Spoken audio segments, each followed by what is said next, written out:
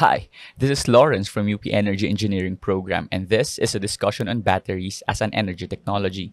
Together with my teammates Alvin, Sheena, and Christian, let's dive into the highlights of the long history of this energy storage. Archaeologists in 1983 discovered a collection of terracotta jars in Kuhutrabu, a village near Baghdad. The jars contained sheets of copper rolled up with an iron rod.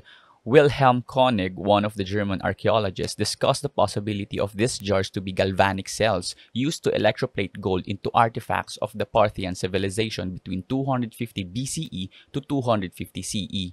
Skipping forward to the first industrial revolution in 1786, Luigi Galvani, an Italian scientist, while examining a dead frog, brushed a metal instrument up against one of its nerves, making the frog's muscle jerk. He then suggested that there is a type of electricity stored in the components of life, calling it animal electricity.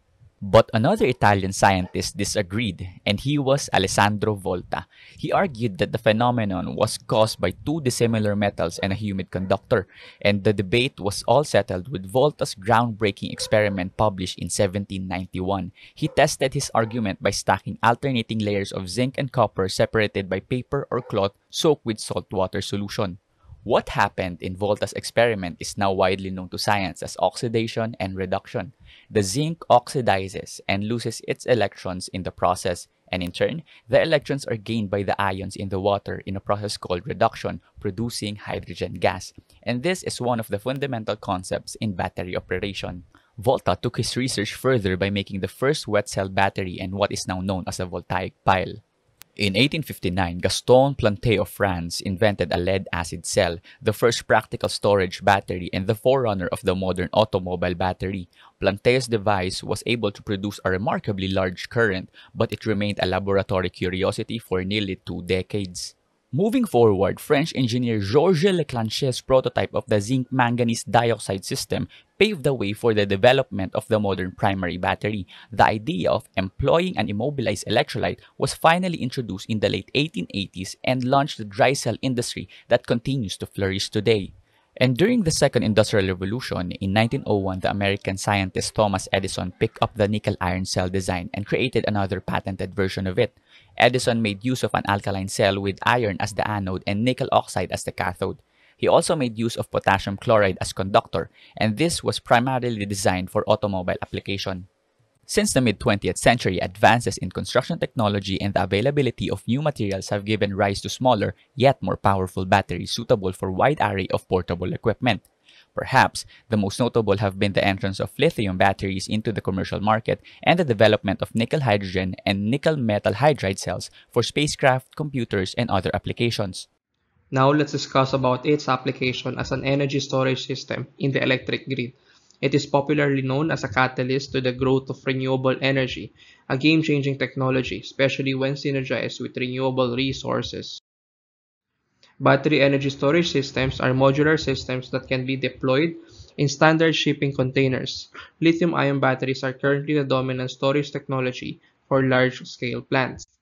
In the Philippines, we only have one battery facility, which was commissioned by AES Philippines, a wholly owned company by SMC Global. It is a 10 megawatt facility located in Masinloc, Zambales, which provides ancillary services to the grid. Moreover, with the growing popularity and cost reduction of batteries, power developers have joined the bandwagon to develop batteries across the country. According to DOE, we have 2,110 megawatts worth of committed projects that will support the national grid in the next 3 years. Indicative capacities are part of the project pipeline which yet to complete permits and financing. Battery storage system can be charged by electricity generated from renewable energy or excess power from the grid. Intelligent battery software uses algorithms to coordinate energy production, and computerized control systems are used to decide when to keep the energy or release it to the grid.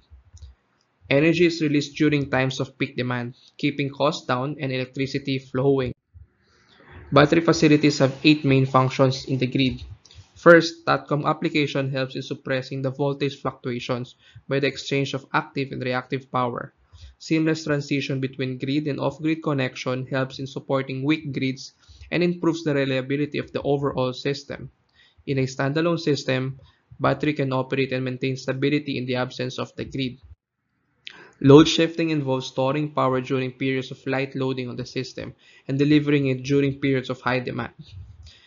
Peak shaving is similar to load leveling, but the main purpose is reducing peak demand of the electricity consumer. Frequency regulation is used to reconcile momentary differences between generation and loads. In a spinning reserve, the energy storage system is maintained at a level of charge ready to respond to a generation or transmission outage. As a capacity firming and ramp support, it smoothens the output and controls the ramp rate to eliminate rapid voltage and power swings on the electrical grid. Battery technology during the pre-information age had a very straightforward purpose. That is, we manufacture the battery itself and we use it to operate our device. Then, we dispose it when the energy has depleted. During the information age, wherein data can be collected and processed, battery systems emerged and expanded its use in the energy industry. Battery systems can now address the energy demand by complementing the generation from the intermittent renewable resources. On the environmental side, battery aids the reduction of CO2 emissions by enabling the development of RE infrastructures. On the other hand, it balances the supply by replacing the conventional energy infrastructure by developing more RE sources. And lastly, battery systems enhances the reliability and stability of the electrical grid by complementing the variable generation from REs.